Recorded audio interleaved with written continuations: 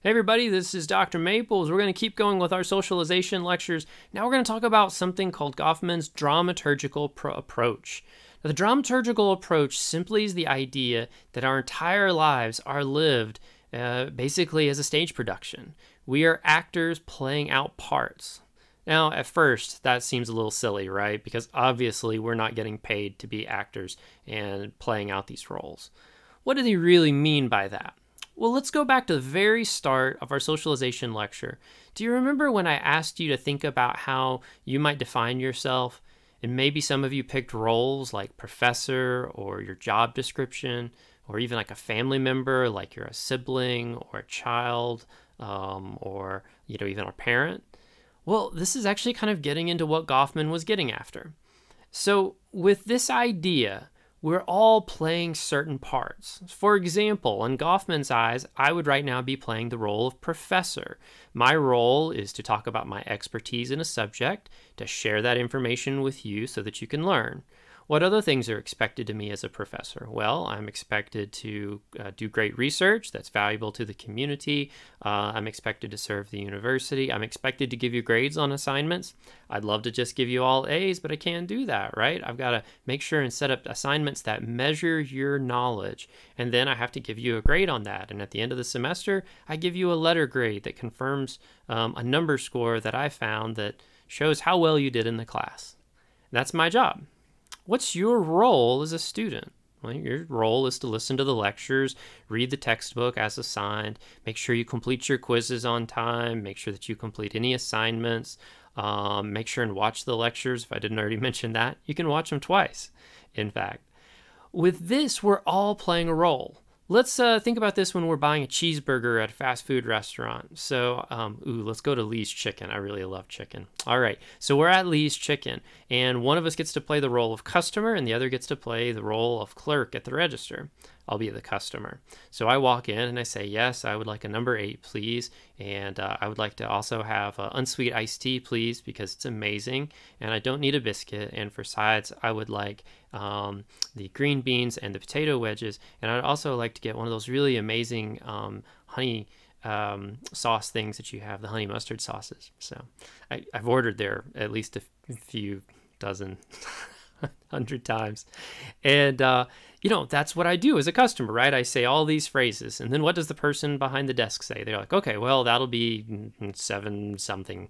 And I say, okay. And I give them my credit card and they run my credit card and everything just works out, right? Everything works out because everybody knows what parts they're playing. That clerk knows how to be a clerk. I know how to be a customer. We've done this role dozens of times. What if it's a new clerk? Maybe they're learning to be a clerk. So now they're playing the role of a new clerk. And they might say, hey, this is like my first time. So thanks for being patient with me. And I'll be like, oh, no problem. Which makes me now the role of the supportive customer. What if I'm the angry customer? Then we're all playing different roles. But the point is throughout all of this, we're playing specific roles. I play the role of a father, of a partner, of a parent, I mentioned father, of a professor, of a metal detectorist, of a climbing researcher, of an expert. These are all the things that I do. But I'm always just playing a role. I'm doing something that's expected of me. And likewise, people will have certain expectations about that role.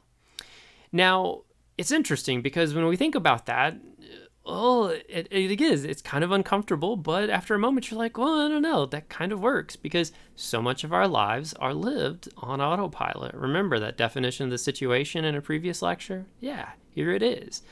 So much of what we do, we're just fulfilling roles for other people. We're playing parts in their lives.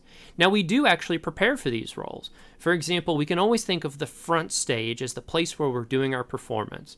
Now, if we were in a physical classroom right now, I would say that our classroom is, in fact, the front stage. I stand at the front of the class with the board behind me, and I talk, and I write, and I gesticulate, and I point at the PowerPoint slides and things like that.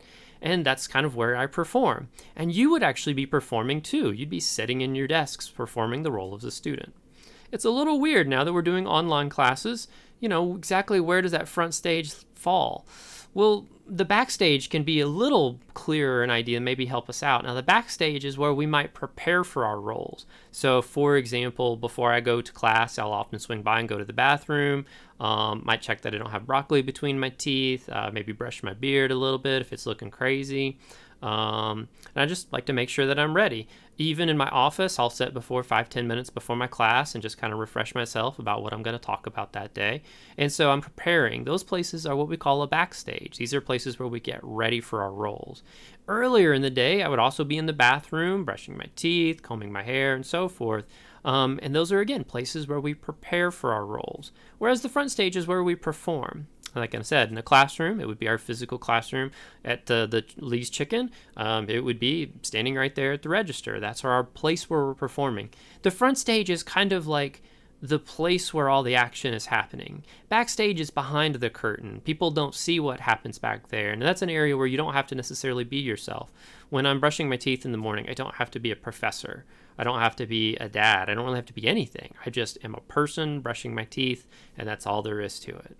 I'm just preparing for my role.